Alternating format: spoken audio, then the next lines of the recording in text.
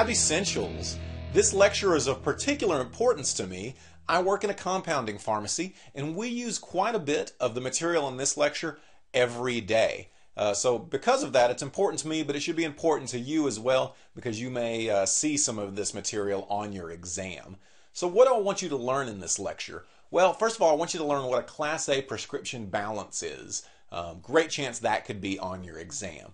Secondly, I want you to be able to name some common equipment that you might see in a pharmacy lab, both being able to name it and know what it does.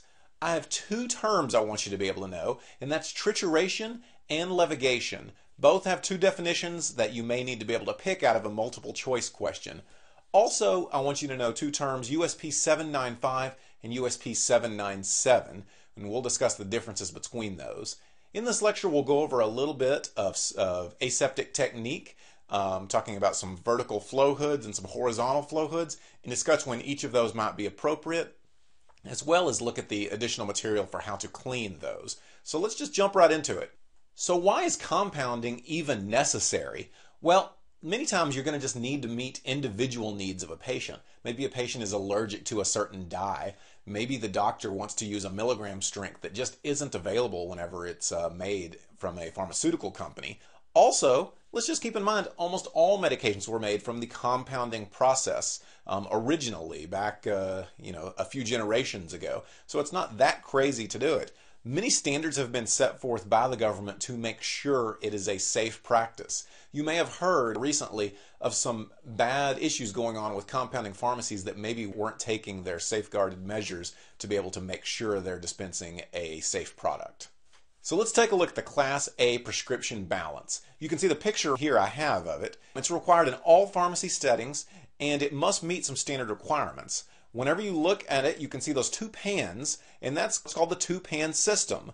Weight is placed in the right pan, and it's little metal weights that you know exactly how much they weigh. Let's say 1 gram. You'll put in the right pan. Then in the left pan, you're going to put the amount of the material you're looking to weigh, maybe a powder of a drug. In this case, since I mentioned 1 gram was going to be on the right side of a metal weight, you would put 1 gram of powder on the other side, and then you'd want to see that little dial in the middle, and you'd want to see it kind of balance out to where it was just about right at the zero marking. Once you have that, you know you have a gram of powder. The minimum amount you can weigh on a Class A prescription balance is 120 milligrams. The sensitivity, and by that I mean the amount you can measure by one notch over on the balance there in the middle, the dial in the middle, the sensitivity is 6 milligrams. So remember those last two bullet points because I do think those could be fair game on the exam. Common lab equipment. I'm just going to kind of go over these, show you a few pictures of these, some of them from my own pharmacy, so you can just kind of see what they look like and be able to know what they do. First one's the spatula. We'll go over that as far as how it's used just to count a prescription. A mortar and pestle. That's a very important one to be able to grind down some things. A graduated cylinder. Whenever you get a graduated cylinder and you're looking at it, any type of, whether it be a graduated cylinder or any glass with graduations on it, you want to read the liquid measurements at eye level. That means you got to get down and kind of get right where you need to see it. No problem with that. Whenever there is the water level, usually it's kind of a curve. Okay, it's a little higher on the sides by the glass and it's a little lower in the middle.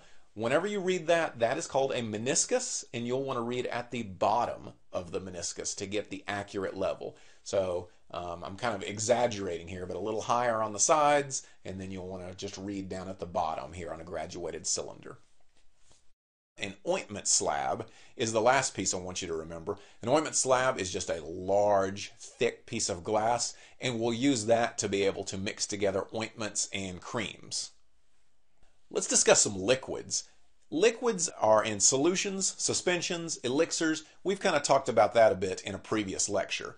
Remember, we talked about this as well, that suspensions need to be shaken to be able to disperse everything in it, to be able to make it a homogeneous mixture. Solids will be mixed into liquids. That gets a little more into both the suspensions and the solutions.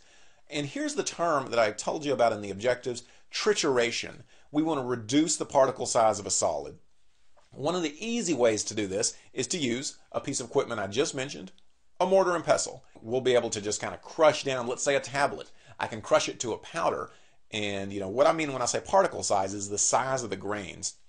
Think sugar as one particle size and powdered sugar as a tinier particle size. Matter of fact, you can stick regular sugar in a mortar and pestle, grind it down, voila, you'll have yourself some powdered sugar, because that's all it is just ground down sugar. Let's talk about creams and ointments.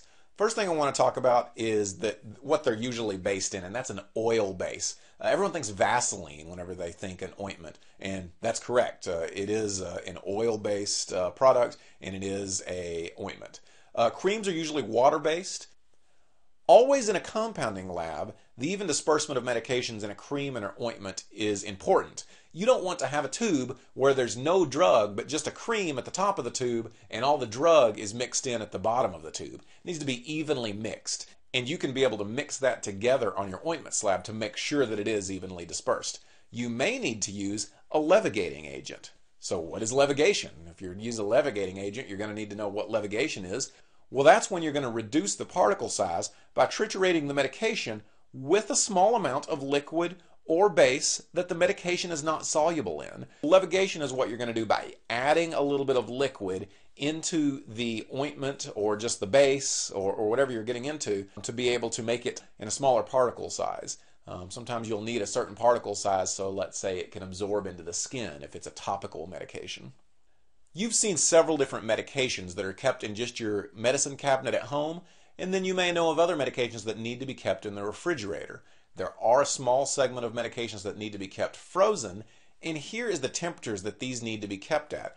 For refrigeration, I need my insulin to be kept at 36 to 46 degrees Fahrenheit, or any other product that it's recommended to be stored in refrigeration. In a freezer, I need it to be anywhere between -13 and 14 degrees Fahrenheit. And then room temperature, I expect those to be kept at 59 to 86 degrees Fahrenheit. Aseptic technique. Now, why would you need aseptic technique when compounding? If I'm making a cream or an ointment or a capsule, I may not need to be as bacteria-free as it is if I'm injecting something intravenously, intrathecally.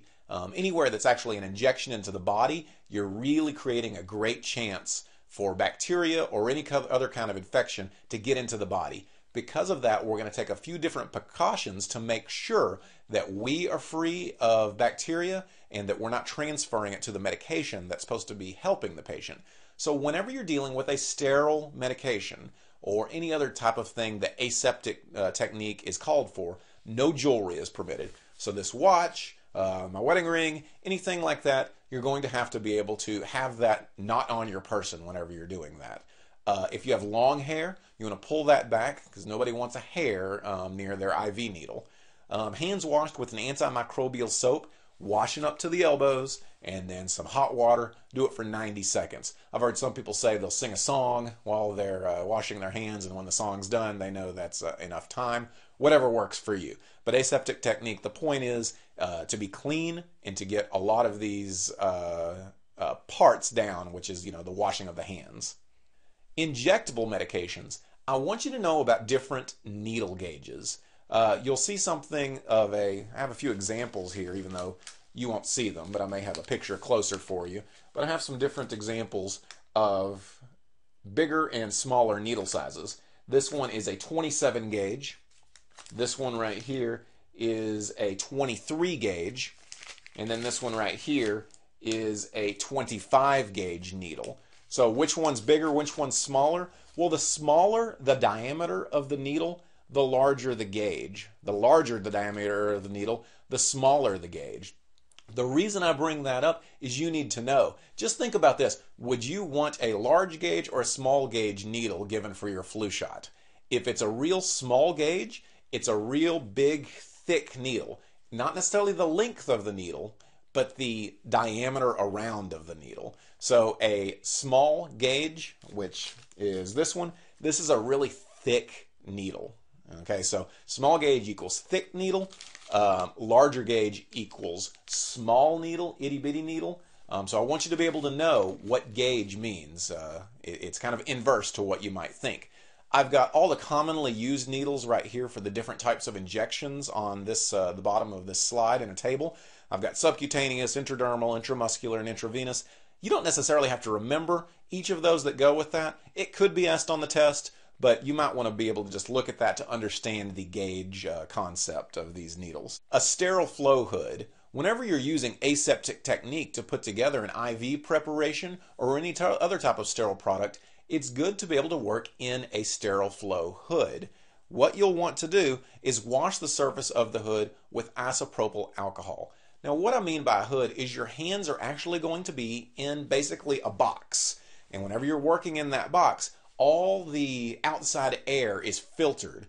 You don't have any particles. I don't have, somebody that's opening a cardboard box near me where a whole bunch of little paper particles are all around. I want clean air. So that's what a flow hood is, and we'll wash it to really make sure it's clean. We'll wash it with isopropyl alcohol, 70%. You'll want to work 6 inches inside the hood. Many hoods will have a red line 6 inches in. So your vials, your hands, every bit of your work will be within 6 inches of this hood. All vials and ports must be sterilized and wiped. So you'll have alcohol prep pads, you'll have alcohol in a spray bottle. Don't necessarily just spray the tops of the vials. You want to actually wipe it away. That does get more bacteria killed. A horizontal flow hood. There's the horizontal flow hood, which the air flows from the back to the front. Okay, so your HEPA filter is in the back and it'll be flowed to the front. A vertical laminar flow hood is usually used in chemotherapy, and that's whenever the air will flow from the top down to the bottom. The air is filtered by a HEPA filter in both of these, and I just want you to know HEPA filter, what it stands for, the high efficiency particulate air. So it's filtering out all those particles. I mentioned a cardboard box. If you've ever seen the sunlight shine through a window, you can just see all that dust and particles that are in the air. These hoods keep that from getting on your preparations. So to govern this, to make sure that nothing goes wrong, the government has set forth some standards. These are the USP standards. USP stands for United States Pharmacopoeia. These are standards set in place to ensure the quality of medications made inside a compounding lab are quality enough to be moved on to be able to administer to a patient. 2 numbers here, USP 795 and USP 797. The 795 is compounding semi-solid dosage forms. So really what I'm looking for you to remember here is non-sterile, 795. But USP 797, now we're compounding sterile preparations. All the laminar flow hood and the aseptic technique we just talked about a couple slides ago, that USP 797 is governing that. So real quick, 795 equals non-sterile regulation, 797 equals sterile regulation from the USP. And that is it for compounding pharmacy, the lab essentials. I want you to be able to know some of this just because you may find yourself in a compounding pharmacy. A greater chance you would use some of this as you get into an institutional pharmacy and you may be preparing some intravenous medications for patients. Let's learn this, learn it well, and we can move on to the next lecture.